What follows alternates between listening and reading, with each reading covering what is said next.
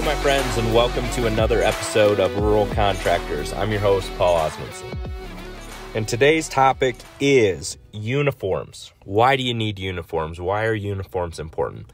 How many of you guys know companies that don't have uniforms, and people are showing up with holy jeans, just different shirt. Maybe they're wearing somebody else's construction shirts. And when I was working for my brother's company, that's one thing that he did. He got lots of sweatshirts. He handed them out to everybody. He had them for the team members. He had them for everybody.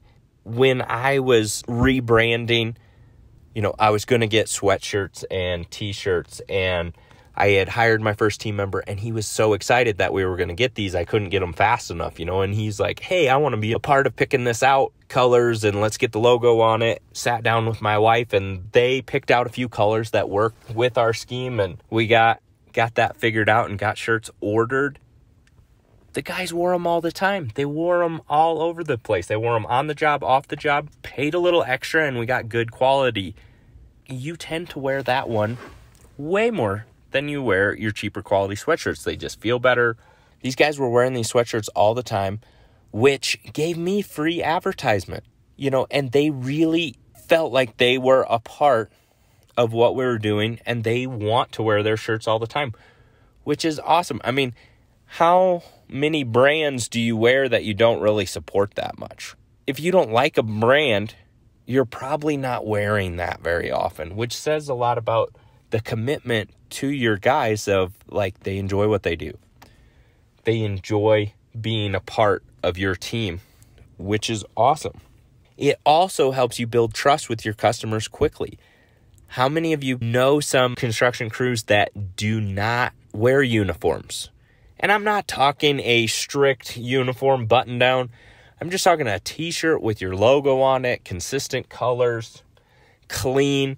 If these things get ratty, throw them away. Use them as rags. You always need rags for when you're caulking windows or whatever.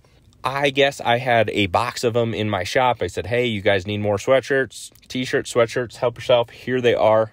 That's what they're there for. So it helps you build trust with your clients. It also helps you build trust with people that aren't clients yet.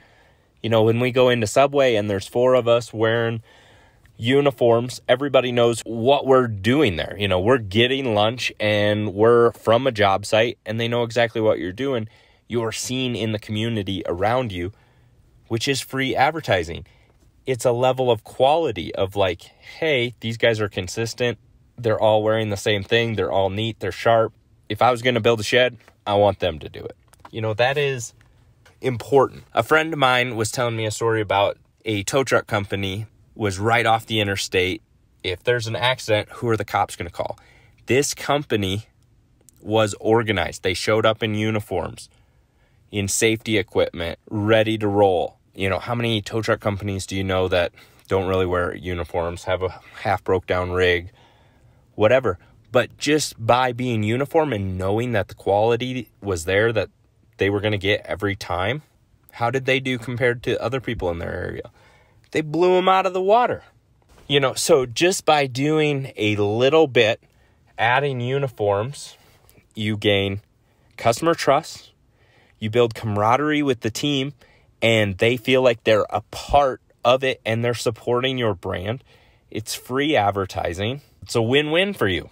Why not